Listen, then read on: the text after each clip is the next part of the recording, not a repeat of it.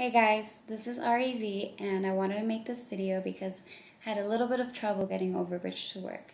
So if you're like me, I hope this video makes things better. So first you want to make sure you download OVERBRIDGE from the Elektron page, of course. If you already have that, which you probably do, you want to upgrade it. There was a new upgrade on September 24th. So make sure you do that. Make sure you upgrade your machine, all via the transfer application. And now let's get right into it.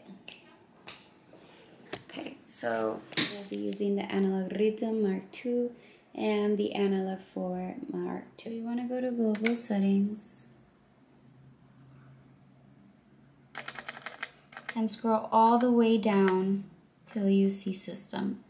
In System, there will be a USB configuration. You click yes on it, and you see how I have OVERBRIDGE check. When you do the upgrade, you're gonna have to select this one. When you're done with that, you want to go to OVERBRIDGE, and we'll do the same over here. So go down, System, USB configuration, and OVERBRIDGE is selected. Okay, that's it for the machines. Now we'll go ahead and get to the computer. So now let's open up the DAW. I'm using Ableton Live. You want to go to System Preferences. My plugins weren't showing up because I had these not activated, so you want to make sure these are on. Then you want to go to Audio Input and check your machine for this. So analog, I'm going to put the Analog 4 and output the Analog 4. Okay, so now that we have that, you want to create a MIDI channel. This is my MIDI channel that I created, number 11.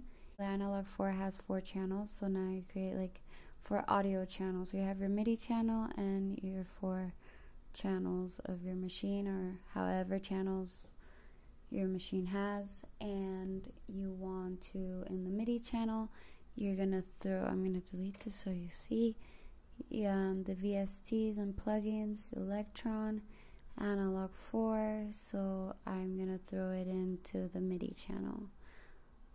Once you have it in the MIDI channel, your track 1, track 2, track 3, track 4, you want to select the Analog 4 for all of them.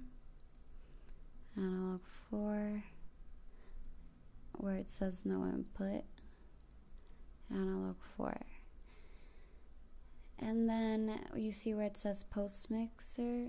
Now you're gonna select the tracks, so track 1, track 2, track 3, track 4.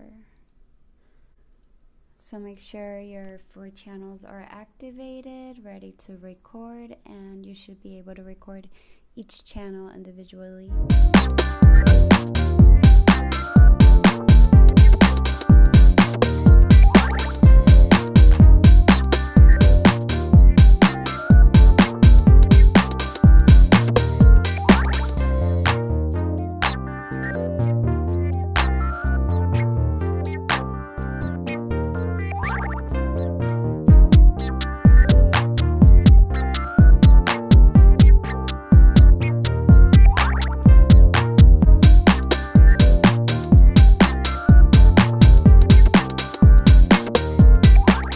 Hope this video helped you guys. Thanks for watching. Bye.